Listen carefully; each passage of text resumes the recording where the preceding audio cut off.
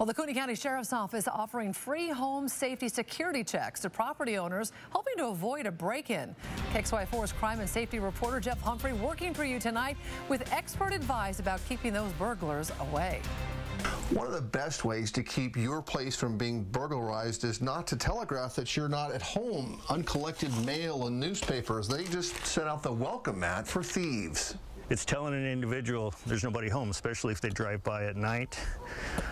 8 o'clock in the morning, 3 o'clock in the afternoon, and the light's still on. Gary Schultz is a former Oceanside police officer who's still fighting crime one house at a time. You want to make it as tough as you can for them to where they decide it's not worth it and move on. Schultz is touring this Post Falls home looking for weak spots in the way it's locked up. You do have a deadbolt, but your strike plates are independent, and I have a door that I can show you that has a strike plate, goes all the way through.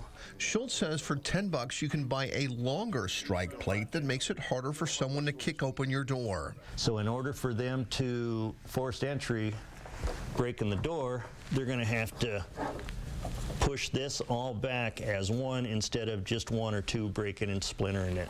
Schultz also showed us how wooden dowel rods can keep thieves from prying open sliding glass doors and windows. The news is now.